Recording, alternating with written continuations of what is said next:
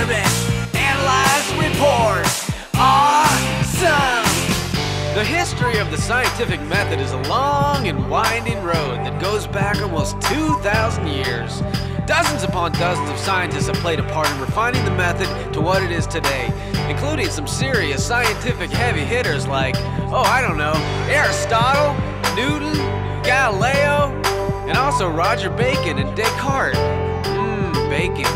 Some ancient Muslim thinkers also played no small part in the method's development. But I know what you're thinking. What is the scientific method and how does it affect me? It's very scientific. Scientific method. Question, research, hypothesis, experiment, analyze, report. Awesome! So, as a definition, scientific method is a set of steps that scientists use when they're trying to further scientific knowledge.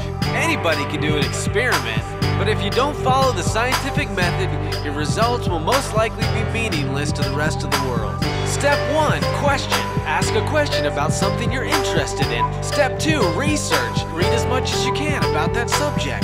Step 3, hypothesis. What do you think you can prove? Step 4, experiment. Step 5, analyze your results. And Step 6, report your data to the world. It's very scientific. Scientific method. Question, research, hypothesis, experiment, analyze, report. Awesome! The scientific method, in a nutshell, is basically just a way to keep your scientific work very neat and clean, and have your results be something that other people can easily go back and duplicate.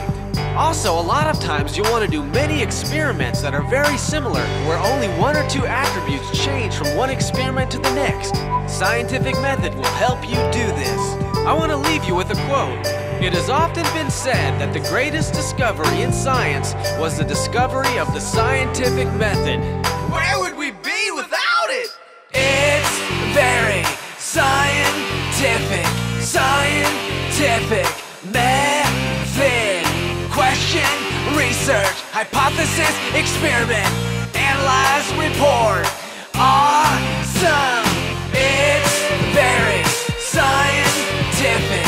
Scientific method. Question, research, hypothesis, experiment,